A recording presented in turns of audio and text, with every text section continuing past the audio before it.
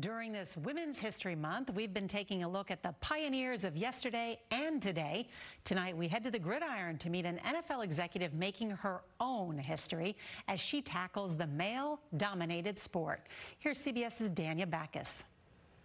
Being a Raider is about as cool as it can get. Not just cool, trailblazing. Sandra Douglass Morgan is president of the Las Vegas Raiders, the first black woman to lead an NFL team, a job she's now held for 8 months. Do you feel like you've had to prove yourself in a way that maybe your male counterparts haven't? I felt like I had to prove myself to myself. I don't have to prove myself to others.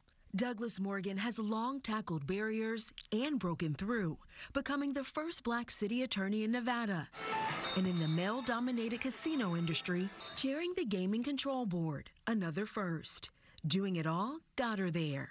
I think we know as moms, you could pack a diaper bag, pack a lunch, have everything planned, and something is not going to go as planned. And I think those kind of skills definitely transfer into running a sports team or running an organization. Douglass Morgan says she's proud to be a role model, but it's not enough. Success for me would not be being the first black female president of an NFL team, and there not being any others for the next 10 to 15 years. It's really, truly being able to open doors to allow other people to have the same opportunities and a seat at the table. But you will soon have people that say it's because of you.